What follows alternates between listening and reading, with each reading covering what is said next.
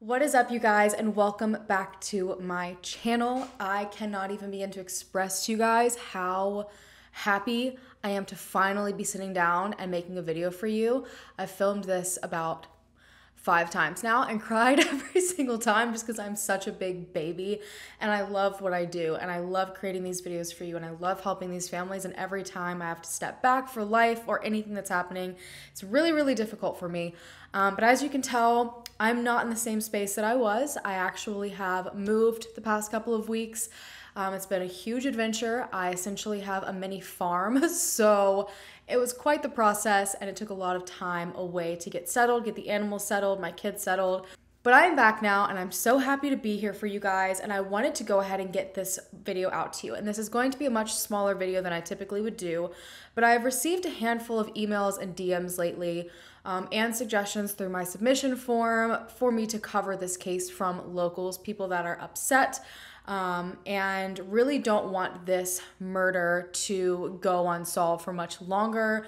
And there's not a lot of information, as I said, on this case. Pretty much total slim pickings online. You cannot find anything but a handful of articles and like one interview. But everyone in the community does not want this case to remain unsolved, and considering the circumstances of the case, it's very difficult to understand why it still remains unsolved. But I need to thank Skillshare for partnering with me on today's video. You guys have heard me rave about Skillshare all the time. They're an online community that is built for those with curious and creative minds, myself definitely being one of those. There are thousands of classes that are exploring all sorts of skills and interests, from gardening to art to cooking, filmmaking, podcasting. There's even classes on personal development. It's also great because there's something for every single skill level, whether you want to just start a new hobby to do from home or you want to create an entire business from scratch. Skillshare classes are set up in a really awesome way. They're easily digestible, segmented videos. It's the best way I can explain it. So you take classes at your own pace. You can see exactly what you're learning in every single class, and that's probably one of my favorite parts about Skillshare, because it's really beneficial for me when I already know something about a certain topic, so I can see if there's information I already know. I can kind of skip ahead to the things that I'm really focused on learning. My favorite class that I've taken recently, I cannot wait to share with you guys. If you follow me on Instagram, you already know that one of my biggest things in life is I want to know where my food comes from, and I want to grow food and be able to be self-sufficient. I genuinely think one of the most important skills someone could have is knowing how to grow their own food. So I was thrilled when I found the class Indoor Gardening, Grow Houseplants, Veggies, and Herbs with Ekta Chaudhary on Skillshare. It literally takes you through every single step you could possibly need to learn how to start seeds and take care of your plants and, you know, the different needs that they may have. It talks about house plants, but it also goes into talking about how to use your space. It shows how you can use your space indoors or possibly on a patio to learn how to grow your own food and not feel so restricted by the space you think might not be enough. Skillshare is honestly just this giant treasure trove of knowledge, and as someone who wants to learn about absolutely everything, it is definitely a place that I can get lost for hours. I know so many of you guys are very curious about podcasting, YouTubing. You love seeing my gardening journey on Instagram. This is something that I think all of you guys should check out. And right now, Skillshare has an awesome offer for you guys. The first 1,000 subscribers to click the link in my description box will get a 1-month free trial of Skillshare, so you can start to explore your creativity and all these different hobbies and skills. Thank you again to Skillshare for partnering with me on today's video. And now into the details of this case. So as I stated before, there's not a whole lot of information on this particular case. It's from 2017, so it's also not new, and it's going to take the right person coming forward for this case to be solved. And I genuinely believe, and authorities believe, and I'm pretty sure everyone just in general believes, that there's plenty of people out there that have answers and they're just not coming forward. So this video is about the murder of 20-year-old Julian Quintero from Castroville, California. Now, Julian had the nickname of Captain America, and it was not just because he loved Captain America. From what I've seen of his room, I mean, just top to bottom Captain America decor, but also because he himself was considered a superhero by everyone that knew and loved him. Julian's mother, Lupe, has said that he stood for people. He stood for everyone. He would help anyone that needed it. He would give you the shirt off of his back. He just loved to support and be there for everybody in his life. His brother said, and I quote, "He was always smiling. He was very happy, very vibrant. Julian's probably the only person I've ever met I could never be angry at. He's just a perfect kid." Growing up, Julian always had tons of friends. He always excelled in school. He excelled in sports. He had just like this radiant smile that was contagious. He was well known in the town as a football player. I mean, everyone knew who Julian was in Castroville. Every younger individual, for the most part, looked up to him. He was known also as being a baseball player. He ran track. And in 2014, he ended up being voted as prom king at North Monterey High, where he attended high school. And he did all of this without skipping a beat. He always had multiple jobs. He was such a hard worker. He somehow managed to balance school, work, sports, family, friends, all seamlessly. So he was just this really great role model. And because he could do all of that, he was referred to as Captain America. At the time of his death, he was attending Monterey Peninsula College, hoping to eventually transfer to a four-year college, a four-year university, with big plans for his life. But all of that changed one night when Julian was killed while trying to protect others. And there's people out there that everyone's pretty confident know who did this and what happened, and they are not coming forward, and it's about time that they did. While Julian was very social, according to his family, he was not one to party much. On the night of January 22nd, 2017, his friend convinced him to head to a party at 9634 Knollwood Court in a neighborhood called Oak Hill. Now, from my understanding, and I've only seen this stated on one article, so this could be incorrect. If anyone tells me it is, I will, as always, kind of leave that down below in a comment or in the description box. But it seems like he was actually going more so to be a bouncer at this party. He had already graduated from high school, and this party was being held for seniors.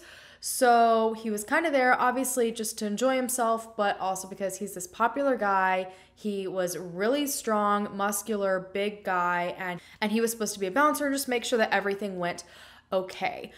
Now, right before he left, he spoke to his mother. She was very well aware that he was going to this party, and she let him know that if he needed anyone to pick him up later that night, that she would, without hesitation, come and get him. So just before midnight, when Lupe received a phone call from Julian's phone, she assumed that this was her call to go and pick him up.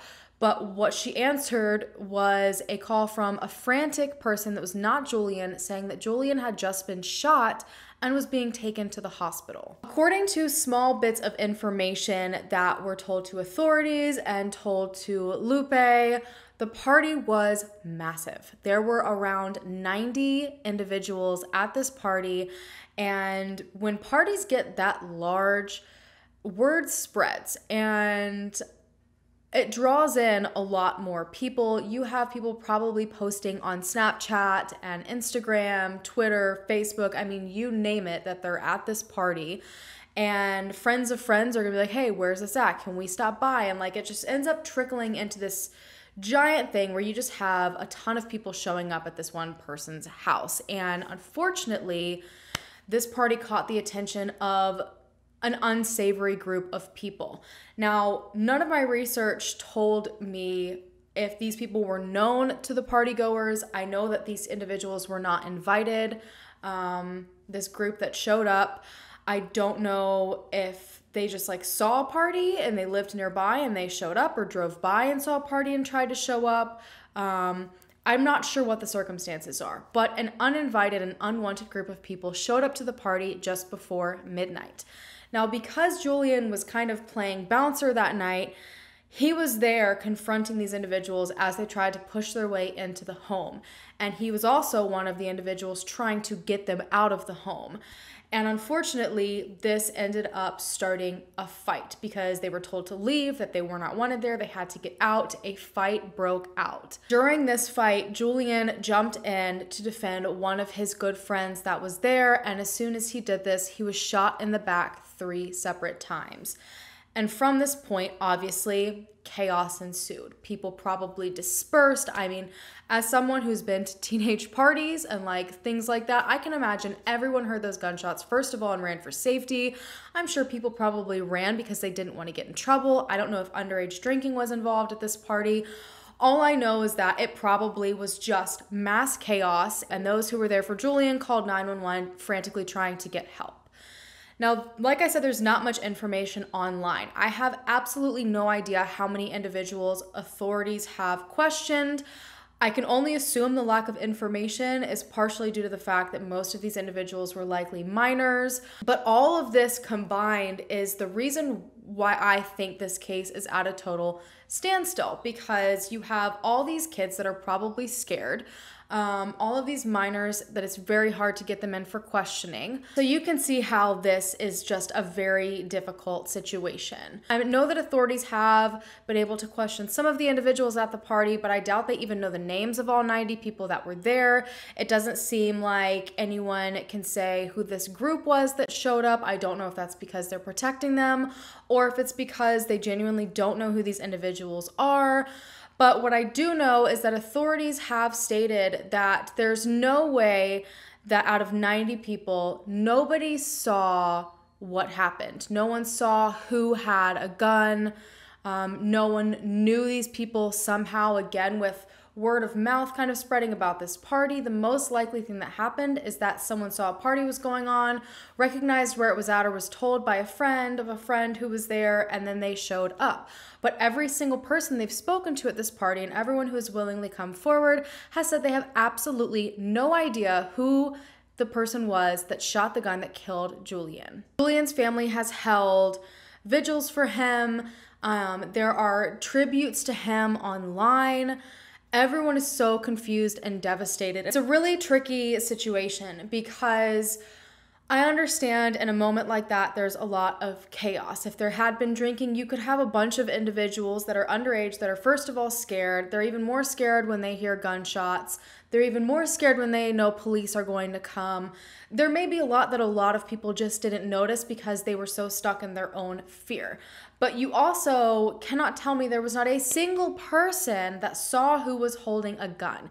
When you have 90 plus people standing in a space, you know, someone stood beside this person that shot Julian. Are they trying to protect a friend? Even if this was an accident, if this was a party goer that was maybe shooting at this group of people thinking they were protecting someone and accidentally hit Julian. There's just so many different reasons why a lot of these individuals that may know something don't want to come forward. However, it's really heartbreaking to know that this young individual with so much life ahead of him was shot trying to protect someone, and nobody has the decency to do the same back for him. Authorities have released that they know for a fact there are people that were at this party that have leads that they have not shared. Authorities are encouraging these people to come forward and get this off of their chest, because this one detail could be the one thing that cracks this entire case and brings justice to Julian that he deserves and that his family deserves.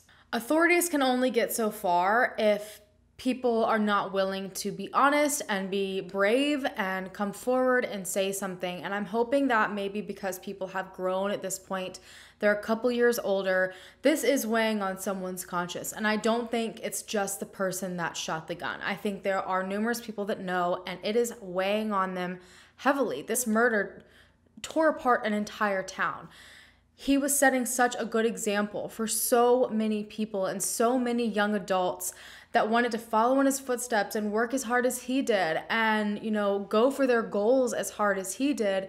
And that was just entirely pulled away. And I saw this in every single email and DM and submission, people locally that just say they were devastated that this was someone doing so much good in the community, and the fact that they could do that much good and someone won't just come forward and be honest in return is so heartbreaking. I'm going to leave all the information down below where you can contact anyone if you have any information about this case. I genuinely think that people in that town just need to be shaken up a little bit more, people that possibly might know something.